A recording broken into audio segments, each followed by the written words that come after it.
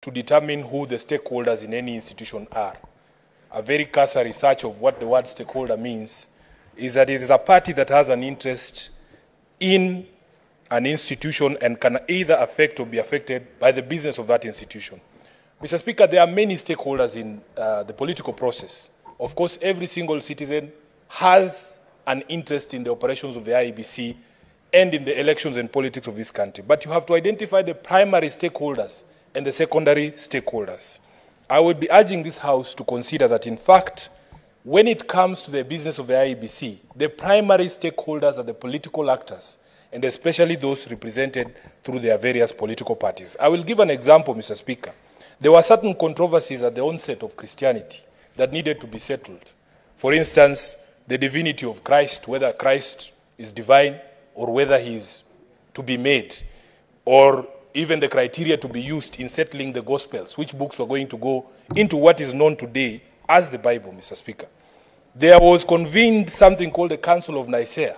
This Council of Nicaea, Mr. Speaker, was fully composed of bishops and leaders in the Christian faith to settle these controversies. Another example, if you go to football, Mr. Speaker, the leadership of the Federation of Kenyan Football, the FKF, is determined by the clubs that play the league, Mr. Speaker. Those are the primary stakeholders.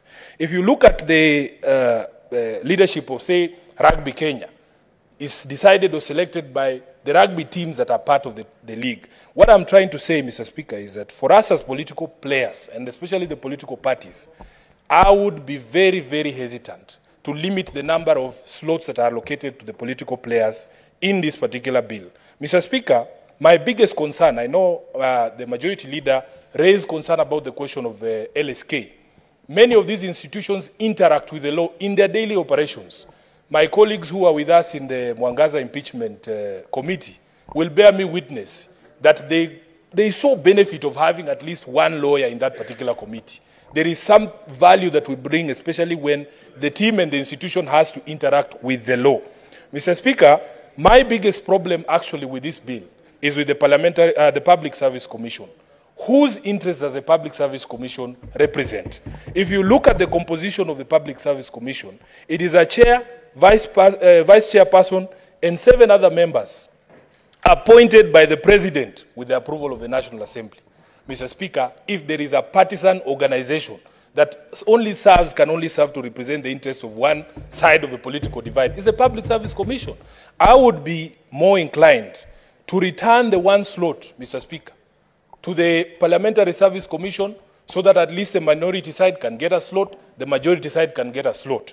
We get the PPLC, which is also representative of the political parties in this country that have the majority representation and the minority representation to get a slot each. These things we are not doing because I am in ODM today, Mr. Speaker. There is no problem with me looking for a seat on any other political parties. But we are not doing this because I intend to run again in 2027. It is very possible, Mr. Speaker, that we can set an objective criteria that will affect or bring about some level of balance in the manner in which these panels are constituted. So that even if the Senator Thangwa from Kiambu, and we're having discussions with him, is convinced to join ODM and run on ODM in 2027, he will still find a representative of ODM on that selection panel. And even if I were to cross over, Mr. Speaker, it is an illustration, Senator Thangwa. Mr. Speaker, even if I were to cross over, I will find that there was already a slot on the panel that was allocated to the political party that I'm moving to. So these things are not about us, Mr. Speaker. It doesn't matter where you fall in 4 years' time. What we are saying is we can establish an objective criteria for us to be able to select these individuals who go on the panel to achieve some level of balance, Mr. Speaker. Finally, what I want to assure this House is that all of us, Mr. Speaker, whether you are a religious leader, whether you are a political leader, whatever field you operate in, you have biases, whether you acknowledge them or don't. Mr. Speaker, my party leader likes to say, even the Pope, when given a... I'm afraid, Senator.